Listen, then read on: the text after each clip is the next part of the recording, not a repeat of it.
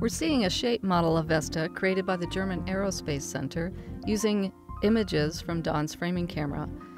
Vesta is a large object in the main belt with a diameter of 575 kilometers and a shape which bulges at the equator. When we look at the south pole of Vesta, we see a large circular depression.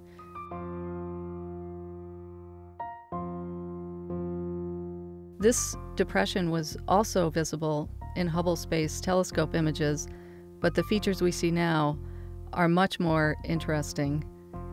Flying over this feature, we see large cliffs, deep grooves, and many types of lineaments on the surface. In the northern region of Vesta, there's a large feature we term the snowman, a series of young craters. There are also many variations in brightness on the surface.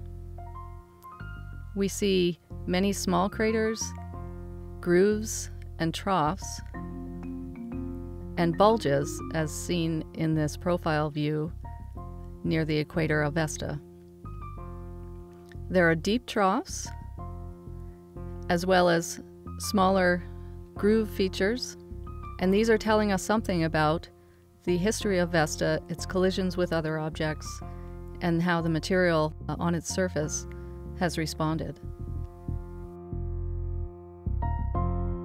And while these views of this unexplored world are fascinating, scientists are looking forward to this higher resolution that will be obtained in October from a lower orbit.